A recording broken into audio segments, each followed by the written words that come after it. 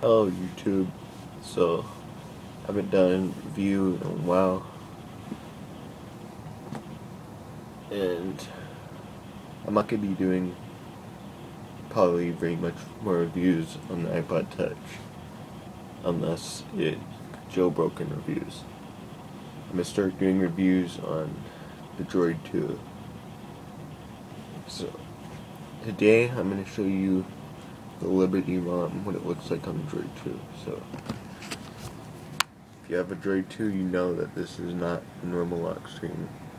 You have yellow lock icon and yellow sound and a lot of different things. So when you unlock it, it's a lot different. It looks more like stock Android than it does the Moto Blur. So with this ROM,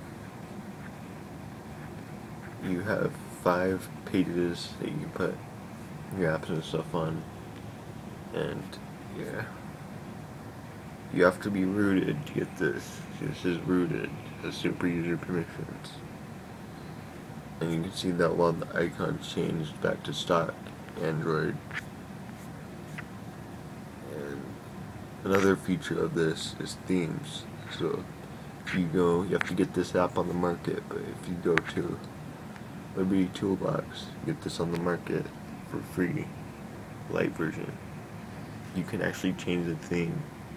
You can go to ROM Manager and you can download new ROMs.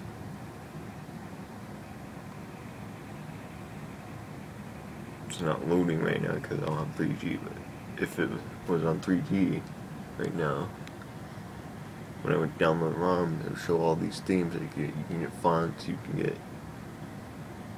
basically any theme, way to theme it. You can make the droid look like gingerbread. It's really good if you have a droid, regular droid too, that doesn't have gingerbread yet. You can also go back and go into app management. I guess that puts your apps on the SD cards, you can get them off there. You can go to Liberty Mods, you can change your boot logo. I have mine set on this. And also change it to all of these. Yeah. Animations.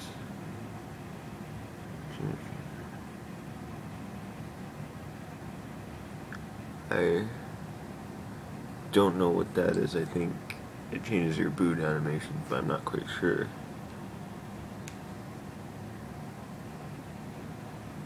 You can go in here, you can change your pull down bar, what the text on it. So this pull down bar, if I would change it, it say like,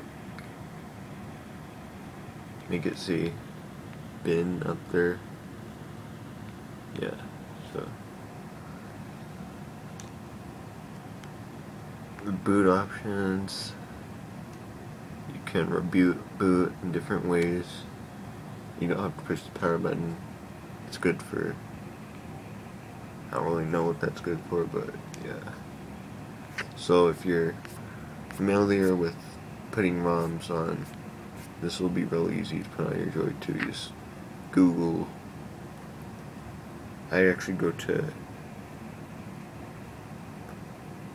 like a Droid site, Droid 2 site, and you can find the ROM on there. So yeah, it's pretty cool.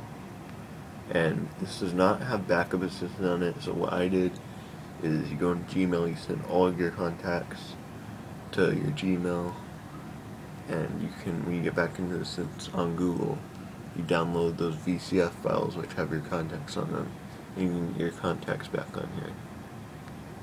So yeah, see, I have all my contacts from here. Yeah.